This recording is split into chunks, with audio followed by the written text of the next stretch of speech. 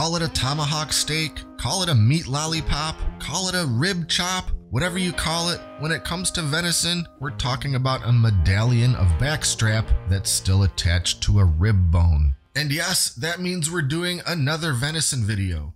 Like I mentioned before, it was a very fruitful hunting season for me and my group, and I've basically got a backlog of venison recipe videos I've been meaning to make for years. So I'm finally getting around to doing all of them, and I've got something like 10 more coming after this one. So if you don't care about venison, I guess I'll see you in like March or April.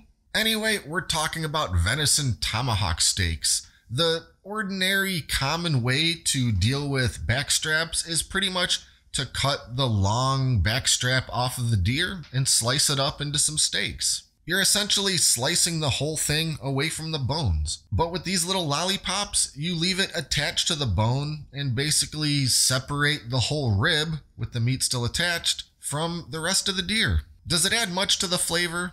Not really. It's mostly for presentation and to make what looks like a pretty fancy dish. Accordingly, I've never actually prepared backstrap steaks this way, so this is going to be somewhat of an experimental video for me. But I still like the idea of trying it, and as with most ideas worth trying, we're going to be using an electric Sawz-All. And a quick warning that the very next scene after this intro and the theme song will depict a deer carcass hanging in my garage and me going at it with a Sawz-All. If that's something you'd rather not see, you may want to skip ahead a minute or two, at which time I'll be preparing and cooking these steaks in about the most delectable and sumptuous way imaginable. Now, enough of the preamble, it's tomahawk time.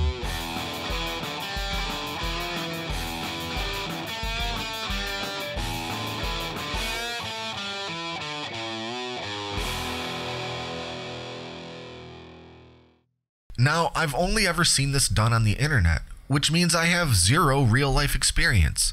So, I'm going to do my best and hope it comes out the way I want. Now, I'm doing this whole thing before removing the front or rear quarters in hopes that the extra weight on this deer will help it keep from moving around much when I start sawing. The first thing I did was remove the inner loins. I don't want to risk damaging them with the saw or anything else. Next, I'll saw the non-meat end of the ribs to make those rib bones about as long as I want them to be.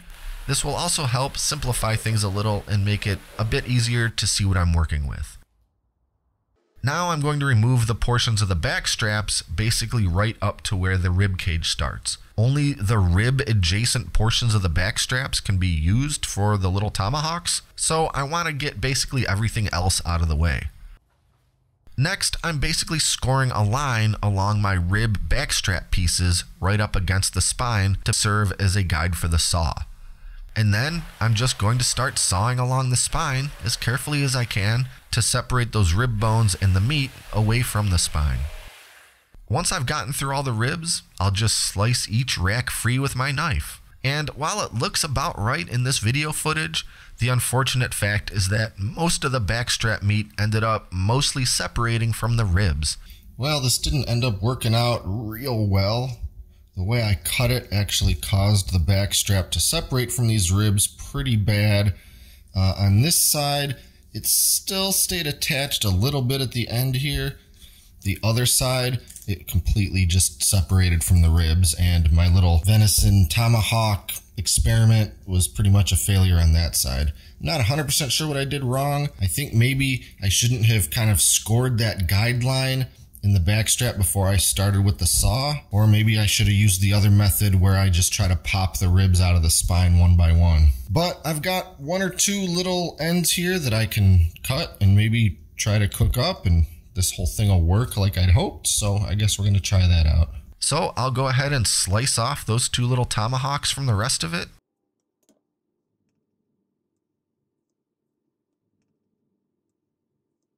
And as you can see here, the rest of that meat is just barely hanging on. I'll just pull it the rest of the way off, and this will become regular old backstrap steaks. As for my two tomahawks, I'll trim and clean up that tissue and little bit of rib meat around the bone. This is called Frenching, and basically just means trimming up and exposing the bone for the sake of presentation.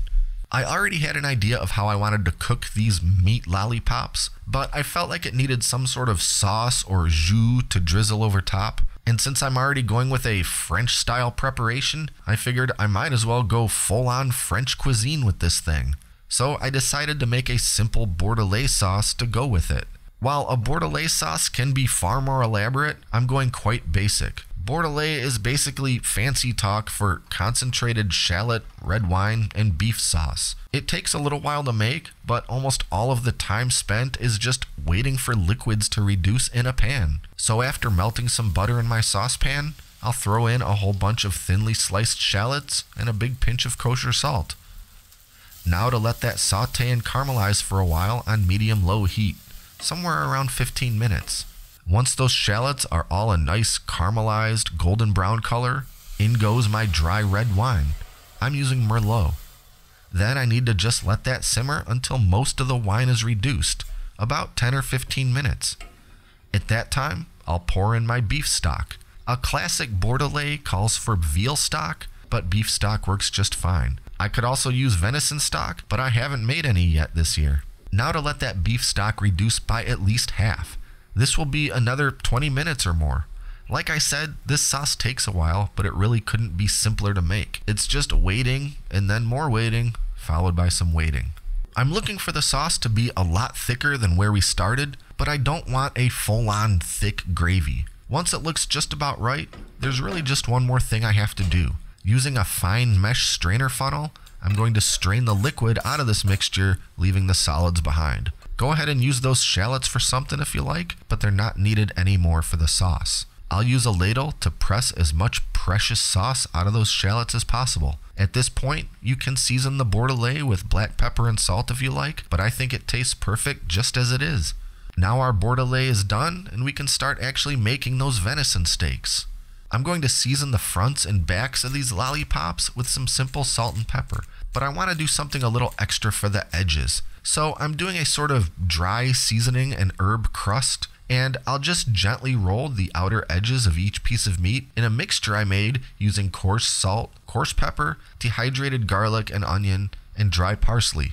This should give some good texture and a hit of big flavor to each bite without being overwhelming. And one more thing before we cook these things. I want to make some quick herb garlic butter with which to baste the meat as it's cooking. So I'll just start melting some butter and throw in some smashed garlic, a few thyme sprigs, and some fresh chopped parsley. The smell of this alone would be enough to make you want to try this recipe. Now we're finally ready to cook. I'm going with a cast iron skillet so I can get a really nice sear. So after getting some olive oil pretty darn hot in that pan, I'm going to start by gently searing the edges of those little steaks. I want those edges to get some heavy direct heat before I lay them down in the pan, so all of those seasonings and herbs have a chance to really cook in, and so they'll hopefully stay in place and form a beautiful crust. I did end up losing some of that seasoning into the pan, and since I don't want all that to start burning, I'll give the pan a quick wipe, then add in a little more oil. Now to lay down those steaks and start searing the flat sides. Again, this pan is over pretty high heat, so I'll only wait about a minute before turning my steaks for the first time. And as soon as I've turned them, I'm basting with the garlic herb butter. After another minute, I'm turning again and basting again. Basically, I'll turn and baste every minute or so until they're cooked to a beautiful medium rare. And because I use a meat thermometer, I'll know exactly when it's time to pull them off. So when my thermometer reads 130 degrees Fahrenheit, I'm taking them out of the pan and letting them rest for 5 to 10 minutes. The temperature will continue to climb a little bit in that time, and we're aiming for a perfect 135 degrees Fahrenheit. Now to plate up this masterpiece of wild game cuisine. Not much to it. Lay down those gorgeous mini tomahawks, drizzle some of that rich, savory Bordelaise sauce over top, and finish with a pinch of fresh parsley. Now look at that and tell me you wouldn't climb over your own mother to have a taste. Oh wait, we're supposed to be doing fancy and French today. Look at that and tell me you wouldn't cede North American land to British control in exchange for Caribbean territories. Anyway, let's dig in. I don't think I could have cooked that more perfectly if I tried, which I did. And I just have to mop up a little bit more of that Bordelaise for the perfect first bite.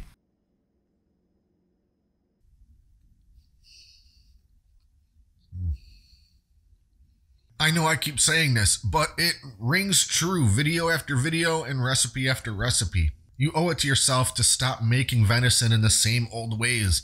Try some new recipes, try some fancy recipes. Venison has been used throughout history in all manner of cuisines and recipes. It's a little less forgiving than some of the other proteins, but if you cook it properly and get creative with it and make some of these a little bit more elaborate recipes, you're gonna end up with such an amazing final product that you're gonna wonder why you haven't been doing this all along. Did I need to make the little tomahawk lollipop thingies for this recipe to work? Of course not.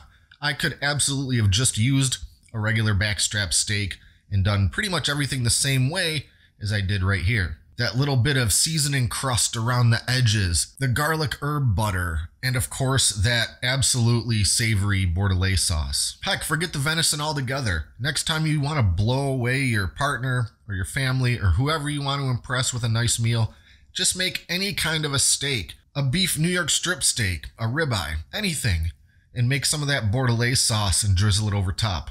A little goes a long way. Seems like it was pretty elaborate to make, but most of it's just waiting for it to reduce.